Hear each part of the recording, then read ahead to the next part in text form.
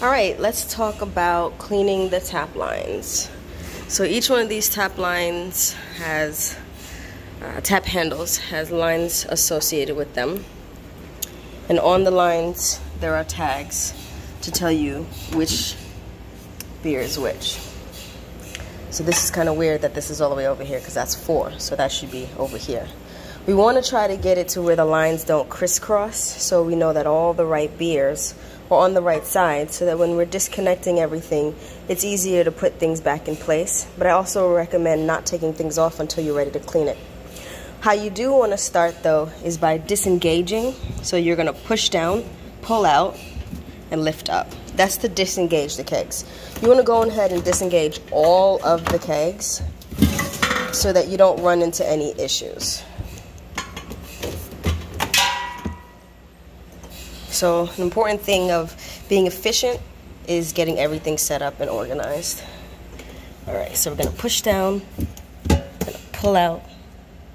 All right, can you see that? Push down, pull out, disengage.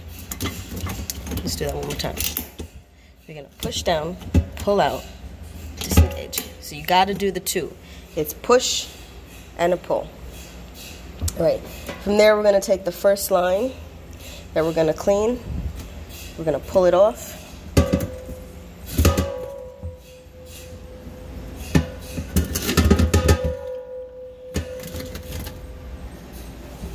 Okay, yes, pull off.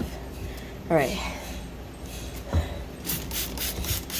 You always want to give everything a nice good sandy spray, so keep your sanitizer handy. The cloth to catch anything on the sides. Always want to be clean and sanitary at all times because we don't want to run risk of contamination. If we contaminate the parts, we can contaminate the beer. Alright, so now this head here is going to get attached to your cleaner, and then we're going to pump. I grabbed this tool for height. I have my cleaner keg and I have my dump keg, which is what we're gonna have everything rinse off into.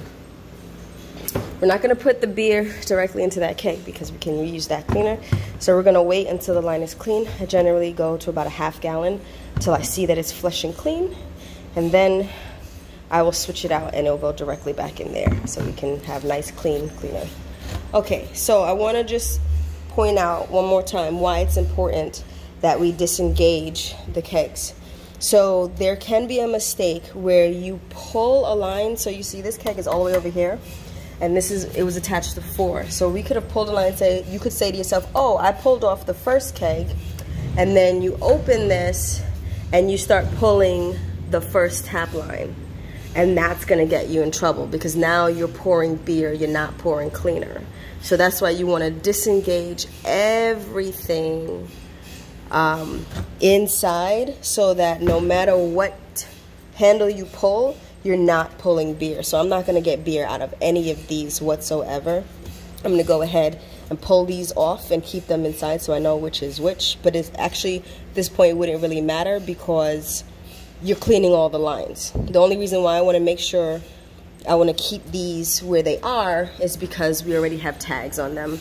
And the bartenders are already used to where a certain beer is, so I don't want to confuse anyone. But if you're running this yourself, again, try to keep these lines close to where the beer is, but always when you're cleaning, disengage. All right, now let's clean.